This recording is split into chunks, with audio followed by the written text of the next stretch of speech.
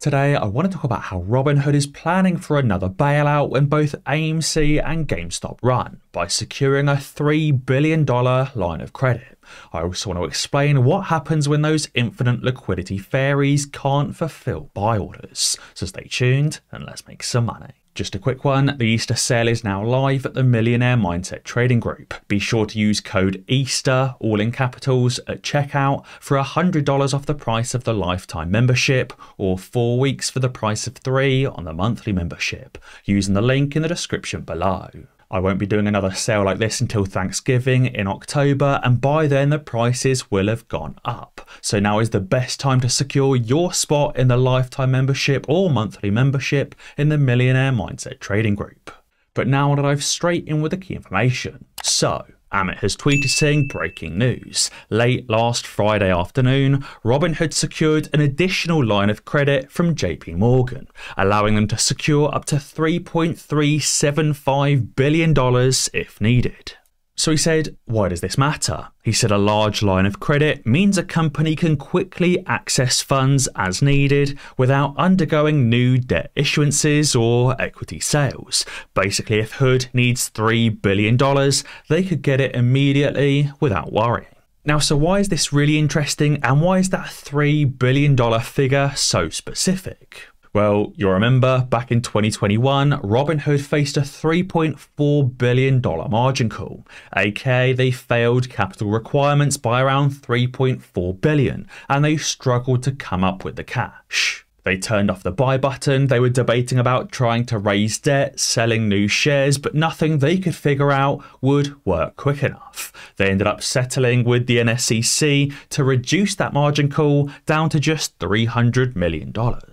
You may have seen this post from years ago saying the NSCC initially margin called Robinhood for $3.4 billion, lowering it down to just $300 million, a reduction of $3 billion, which Robinhood met. Robinhood was $3 billion short of this margin call, and the only reason they escaped the margin call was because the NSCC was kind of corrupt and worked with them to waive most of that margin call. There was a deficit here of pretty much $3 billion, which Robinhood has now plugged that deficit with this new line of credit. But on the underlying, what this also means is that Robinhood foresees themselves desperately needing at least $3 billion of cash, potentially very, very soon. And again, the only reason I can imagine as to why Robinhood are desperately going to need $3 billion of cash they don't have is if GameStop and AMC run up again, causing this same margin call problem. Now, of course, the mainstream media is trying desperately to push the price of AMC down and to scare retail investors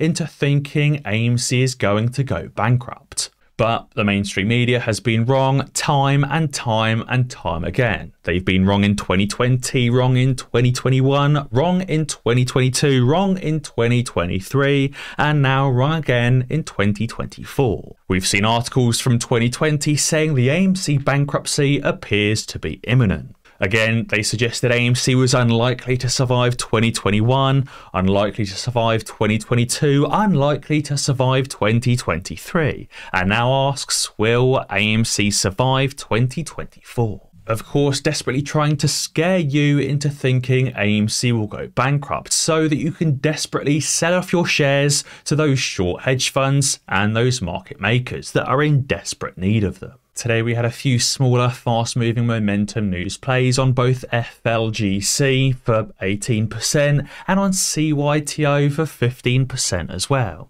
Today, Chad also locked in an Amazon call option for 53% gains, or for $910. As I said, today is the first day of the Easter sale, so be sure to sign up using the link in the description below, using code EASTER at checkout for $100 off the lifetime membership, or for 4 weeks for the price of 3 on the monthly membership. Now, on that note, today we also saw GameStop running nearly 15% in one single day and running still in the after hours as well. As a note, GameStop also has its earnings tomorrow, which are expected to be positive, profit-generative earnings as well. If they do generate profits and if they do pay down any existing debt or remaining loans, they are in a position to either issue dividends or even perform share buybacks. I've got a feeling right now GameStop doesn't have any external debt, but I think I remember reading somewhere on Twitter there was some kind of covenant somewhere preventing them right now at the moment from performing share buybacks. But of course, as soon as that covenant is out of the way, GameStop is free at any time to buy back more shares. Which again is likely what's got the mainstream media and both Robinhood as well equally scared. Now, on top of that, we've also seen what happens when a market maker or an infinite liquidity fairy can't fulfill a buy order. We know investors and retail investors aren't selling shares of AMC, and therefore the number of real sell orders out there at the current market price is slim to none. The only reason shares can be bought for the current market price is because those infinite liquidity fairies provide that infinite liquidity. But Simulation Ape Nation has experienced a moment today where he placed a buy order that was not fulfilled by an infinite liquidity fairy, and he bought shares that were actually being sold by a small retail or individual investor. You can see here it was only a small order for 97 shares, obviously because the vast majority, 99.9% of retail investors that are still holding AMC aren't selling. But what actually happened is this buy order didn't go through at the actual market price of $4.11 or $4.13, but at $23 per share. Simulation Ape Nation tweeted saying, "Deadass, no Photoshop from my Fidelity account. How in the world was 97 shares filled today at an average of $23 per share?" As Boss Blunts equally agrees, he said placing a market order for a stock that's trading at $4.12 was filled at $23 per share, which indicates a lack of liquidity and a lack of available shares for sale, or a lack of real available shares for sale. This is why these shorts cannot close their short positions, because there's not enough real shares for sale by real retail investors at the market price or the current market price. The only people selling shares at the current market price is those infinite liquidity fairies selling fake shares. And obviously, if these hedge funds wanted to buy real shares to close out of their short positions, they wouldn't be paying $4 per share, they wouldn't be paying $40 per share, they wouldn't be paying $400 per share, they'd be paying significantly more per share, whatever retail investors want. This is why these short sellers, market makers, banks and institutions have such massive figures for securities sold, not yet purchased. Because these infinite liquidity fairies have been selling fake securities at a fake market price for anyone to buy. Or as Doug Sifu says, fulfilling any purchase order at whatever he believes the national best bid and offer price to be, because he has infinite liquidity. And finally for today, Investor Turf has tweeted about how we're also seeing potentially up to 282 US banks facing a risk of collapse due to a harmful combination with $900 billion worth of assets being threatened.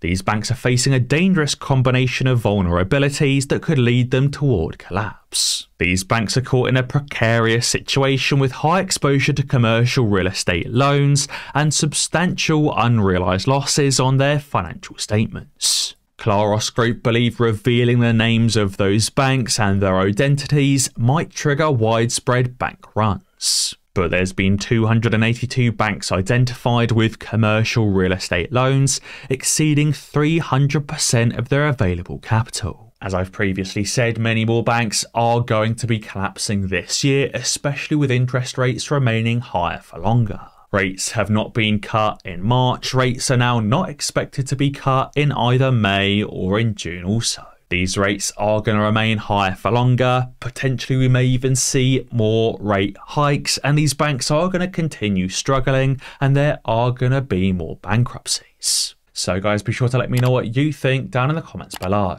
And as always guys, be sure to ding that notification bell, because that way you'll be alerted when I upload a new video. Cheers.